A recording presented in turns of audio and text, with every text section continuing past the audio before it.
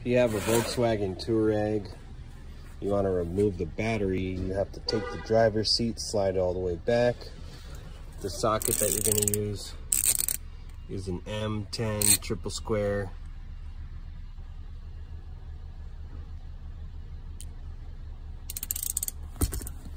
Triple square.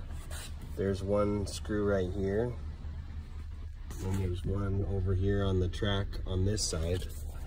So, all right, so now both bolts are out. So we should be able to just tilt it. The ones in the rear are holding it on now. So now we gotta come back around, see what's going on in the rear. Looks like we need to move the seat forward and take off these as well. So the triple squares on the track in the rear are right here. Right here. All right, so once you have everything unbolted, you can just simply throw the seat to the side, and then there's a carpet panel here that we can peel back, maybe. And this looks like that might be some type of battery. So when you lift the seat back, you've got some wires here, and I would just recommend don't unplug the wire with the yellow connector. That's this one, and this yellow one controls the airbag. So I would say just do your best to work around that. You're gonna lift up on this air filter. It's connected right here with one Phillips head screw, and I think that's it. So we're gonna remove that, and then we should be able to access the battery. So that's actually a T25.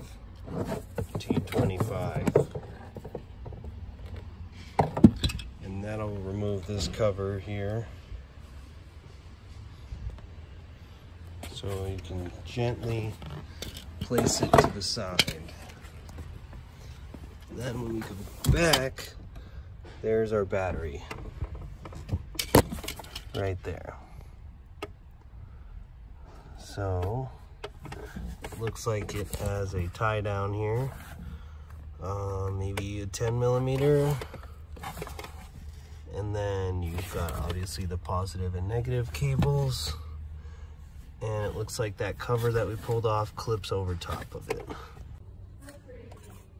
There's a 10mm right here, so even after you get the cables and the main tie down removed, there's this little bitty bolt right here that you're gonna have to take off, and I'm sure this is to prevent the battery from sliding around even more. And then looks like this whole bracket comes off. So we'll have to remember to put this back when we're done. Oh, okay.